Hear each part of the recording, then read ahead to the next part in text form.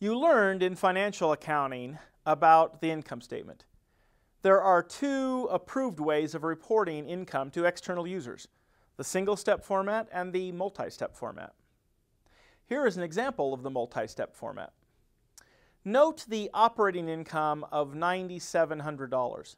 We will refer to that again at the end of this video.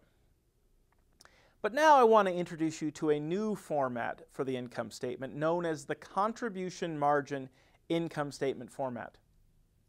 This format is not acceptable for external reporting, but is used almost exclusively for internal reporting and decision-making purposes.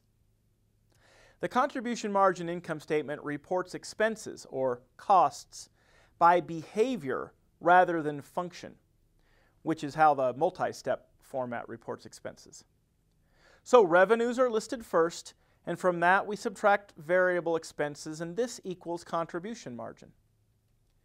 You might think of contribution margin as the product's price minus all of its variable costs. Thus, contribution margin is the incremental profit earned on each unit sold.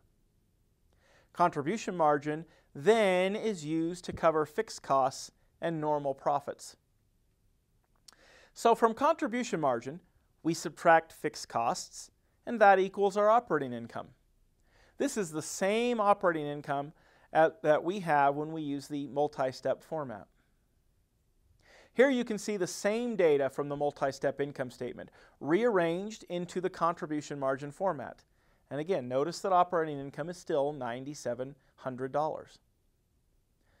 Although it gives us the same operating income, the contribution margin income statement is widely used for internal purposes because it provides better information for cost volume profit analysis, short-term business decisions, and we'll even use it a little bit when we do budgeting.